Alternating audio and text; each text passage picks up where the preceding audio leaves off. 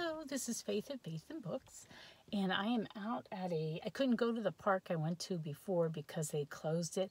I think because they're they put gates across the parking lot. I think because they're putting up lights because they always have a winter show, a festival of lights or whatever that we often go to. We don't go to every year, but anyway, so I think that's why they've closed the parking lot. But I'm just gonna do a little bit about Robert Browning because he's the poet for Victober for me, and I thought I'd read the first poem. It's called My Last Duchess and Other Poems, so I thought I'd read that.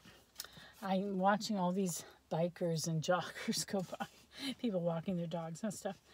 I thought I'd read that and then do a quick review of the Victorian book that I just happened to finish on the 1st of October. So Robert Browning, I think I knew about him as a child because probably my dad read us the Pied Piper of Hamelin because he used to sometimes read poetry to us. So I think I vaguely knew about him then, but the next time I really encountered Robert Browning was kind of comical. I was a freshman in college, and the school that I went to had a big international group of students that came to study business and English. And I was friends with some of them, and they came to me and asked for help. They were both native French speakers. So one was from France itself, and the other was from the island of Guadeloupe in the Caribbean. And they were studying English, and they had been put into a higher level. And they got assigned a poem by Robert Browning that they had to read and do a report on. And they could not understand what it was about at all. They just couldn't understand it. So they came to me and asked me for help. And I sat down trying to read it. And I didn't know. I was like 18 or 19. I couldn't figure out what it was about at first either. And I just kept reading it and trying to figure it out for them. And suddenly it dawned on me what it was about. And so, and I really liked it because it's sort of like the sun broke through the clouds and suddenly I got the meaning of it. And it's kind of eerie, so I think it's appropriate for October. And you're probably familiar with it anyway, but it's My Last Duchess. And I read it to my husband yesterday, and he actually looked up information about it. And apparently it says My Last Duchess and then Ferrara. And apparently that was this family in Italy that was very, very prestigious and powerful. And this really is kind of based on a true story, and then this legend came out of it. But this Duke of Ferrara had this really prestigious family, powerful family, and he was arranging to have a second marriage with, it turns out, was somebody of the de Medici family, which of course became very famous, but this was just as they were rising, and he was contracting a marriage into that family. So anyway, so here we go, and let's see if I can read it very well, because it is kind of a hard poem to read. It really is. Robert Browning is very kind of choppy, and he's sort of very condensed. So let me try. All right. My Last Duchess, Ferrara. That's my last Duchess painted on the wall, looking as if she were alive. I call that piece a wonder now. Fra Pandolf's hands worked busily a day, and there she stands. Wilt please you sit and look at her? I said Fra Pandolf by design, for never read strangers like you that pictured countenance, the depth and passion of its earnest glance, but to myself they turned, since none puts by the curtain I have drawn for you but I, and seemed as they would ask me, if they durst, how such a glance came there so. Not the first are you to turn and ask thus. Sir, 'twas not her husband's presence only called that spot of joy into the Duchess' cheek. Perhaps Fra Pandolf chanced to say, her mantle laps over my lady's wrist too much, or paint must never hope to reproduce the faint half-flush that dies along her throat. Such stuff was courtesy, she thought, and cause enough for calling up that spot of joy. She had a heart, how shall I say, too soon made glad, too easily impressed. She liked whate'er she looked on, and her looks went everywhere. Sir, 'twas all one. my favor at her breast, the dropping of the daylight in the west, the bough of cherries some officious fool broke in the orchard for her, the white mule she rode with round the terrace, all and each would draw from her alike the approving speech, or blush at least. She thanked men good, but thanked somehow, I know not how, as if she ranked my gift of a 900-years-old name with anybody's gift. Who'd stoop to blame this sort of trifling? Even had you skill in speech, which I have not, to make your will quite clear to such a one, and say, just this or that in you disgusts me. Here you miss, or there exceed the mark. And if she let herself be lessoned so, nor plainly set her wits to yours, forsooth, and made excuse, even then there would be some stooping, and I choose never to stoop. Oh, sir, she smiled, no doubt, whene'er I passed her, but who passed without much the same smile? This grew, I gave commands, then all smiles stopped together. There she stands, as if alive. Will't please you rise? We'll meet the company below then. I repeat, the Count, your master's known munificence, is ample warrant that no just pretence of mine for dowry will be disallowed. Though his fair daughter's self, as I avowed, at starting is my object, nay, we'll go together down, sir. Notice Neptune, though, taming a seahorse, thought a rarity, which Claus of Innsbruck cast in bronze for me.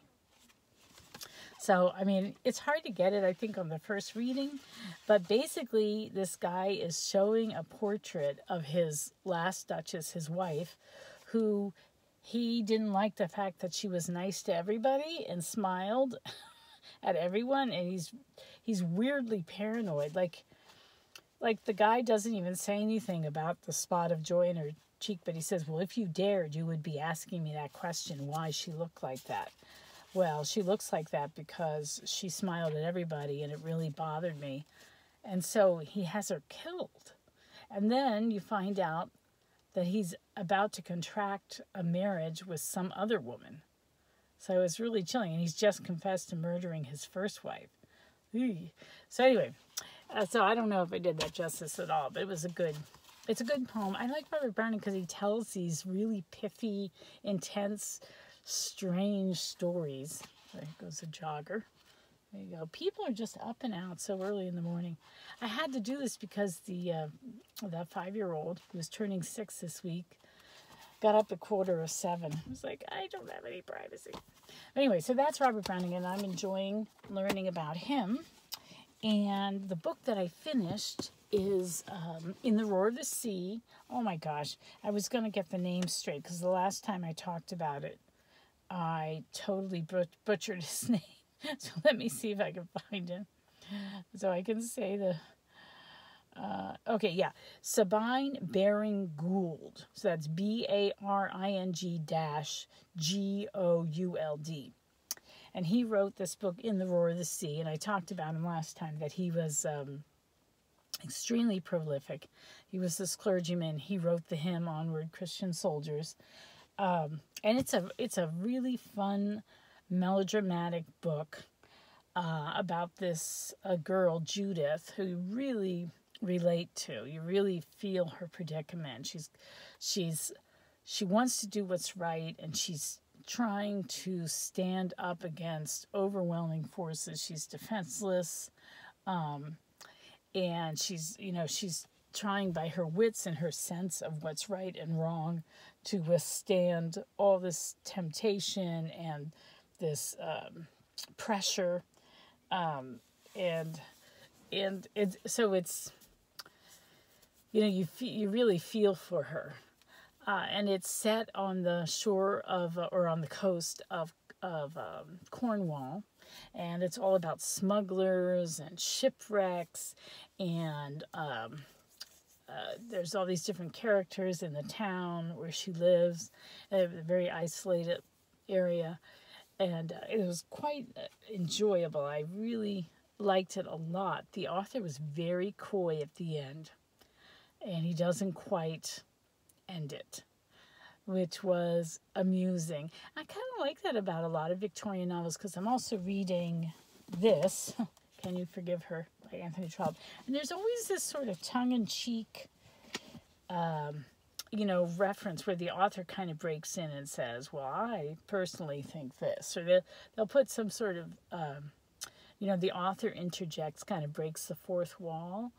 And I really think that's so clever of them, because they really create a full world, but but at the same time, they can very kind of gracefully interject themselves into the books. I really appreciate that deftness that they had, which maybe we don't have that so much anymore. When people write, they seem very, very serious about their world building, and they would never do something like that. I say there's something a little bit lighter about it, or where they don't take themselves quite so seriously, perhaps. So I highly recommend In the Roar of the Sea. It was really exciting. There were these fun plot twists. You were always wondering what was going to happen next. It was a good book, and I'd like to read more by that same author, Sabine Baring-Gould. So and I was happy to finish that right at there's all these people going by. I was happy to finish that on the first day of Victober. I felt like I had a good first day of Victober. So that's In the Roar of the Sea. What time is it? I don't want to make this too long, since I read that poem as well. Anyway, I am reading this, and I'm enjoying it. I'm up to page 165. This is quite different in, oh my gosh, there's a whole group of bikers. This is quite different. You can tell I'm ADD. Anyway, this is quite different in tone. Anthony Trollope is so good at nuance and relationships and people's interior thoughts and how they're trying to cope with, everyday relationships, usually having to do with marriage or courtship. And people struggling with that, or sometimes it's about their career, issues that come up in their career that they're trying to grapple with, and you get to, and you can see them making mistakes. You can see how their thinking is mistaken, and they're getting themselves into a corner, or it's not going to go well. I can't say so. Anthony Trollope also wrote the Barchester series, the Warden, Barchester Towers, etc. That whole series is 6 books in all, and I enjoyed that series so much. The characters are likable. In every book, there's somebody you can really like. So far, the main characters are kind of annoying. I don't feel that connection to them. There's Alice Vavasor, and she's just so ambivalent. She's equivocating between two men. She was sort of almost engaged to her cousin, George, who did something that made her break off the engagement. I don't know if he cheated on her somehow, but this is like Victorian, so did he really cheat on her? Or I don't know what happened.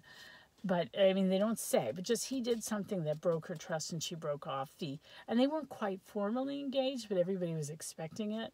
And they were in love. And then he did whatever he did. He's kind of Byronic. He's kind of a moody guy who's got ambitions, and he's sort of maybe not ready to settle down, but he falls in love. And then she becomes engaged to another guy, John Gray. John Gray is handsome. He's a lot of confidence. He's very intelligent. He's in love with her. He fell in love with her. But he's very quiet. He lives out in the country in a quiet area. He's not interested in London life or whatever. And Alice, she sort of likes the idea. So George has run for Parliament. He lost, but he's going to run again. She likes the whole idea of being a politician's wife. She likes that excitement. And she's afraid to marry John Gray because she feels like it's going to be too quiet a life, even though she loves him and admires him and knows he's a good man. He's better than George, but she's still attracted to George because she likes excitement, and she wants life to be interesting. So she's ambivalent, so she breaks it off with John Gray. So now what's going to happen? She's just going back and forth between these two men. And then There's another woman who's really funny, Mrs. Greenow, and she's this rich widow, and she just loves having the power that she's got, and she's very attractive. She's a young widow.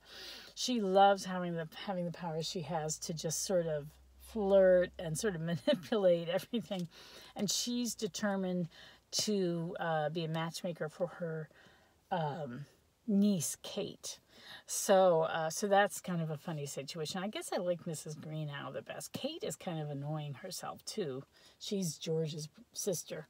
And then I haven't even met the one that I think is the woman who goes on into further books in the series, which is, because I've heard about her, Lady Glencora McCluskey, who becomes the wife to Plantagenet Palliser.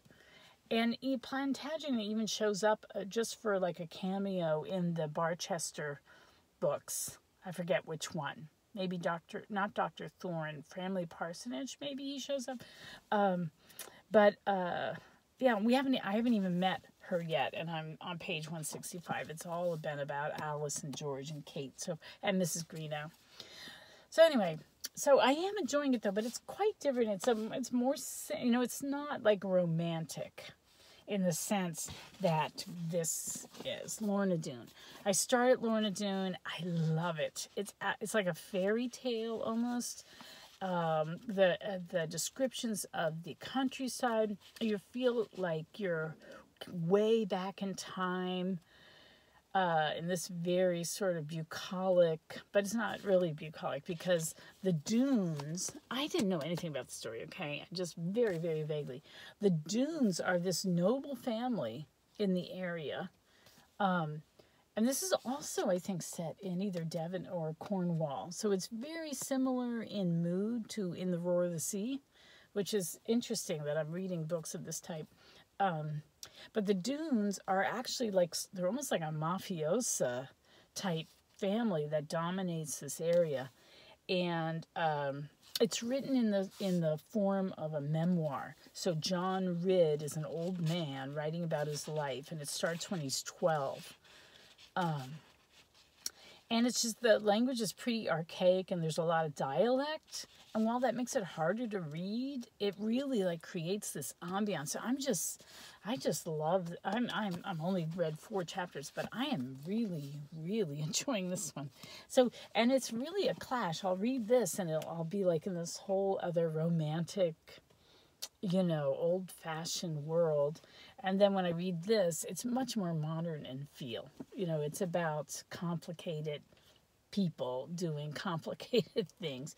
And I think it's going to be a lot more about politics because George is running for Parliament, or he's about to run for Parliament. So we're going to learn all about his campaign and everything. And Anthony Trollope he was interested in relationships. He talks a lot about that. But he also was very interested in politics because I think he was a real reformer, and so he gets very satirical and very,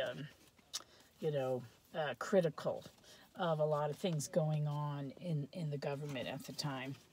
So yeah, so that's it. And then, oh my gosh, 18. And then I did start Diary of a Nobody, which is a comical book, and it's in the form of a diary. And it's just kind of silly. And I really like it because the guy's like, oh, I'm an ordinary guy, I'll keep a diary. And he's just talking about all the everyday mishaps he has with tradesmen, the guy who gives him eggs, gives him rotten eggs. And there's a mud scraper in the front, the front of the house that he's rented that people keep tripping on. And just kind of silly stuff. But I like all the homey detail about what life must have been like at that time. So that's nice. I'm loving all the detail. I mean, this one doesn't give as much detail because it's all about servants and everything. But this one gives a lot of detail. And the Diary of a Nobody gives a lot of detail just about everyday life. Just how things were done. So, all right. Well, I've hit my 19 minutes. So I guess my time's up. So happy Victober. I hope you're doing well and happy reading. Bye.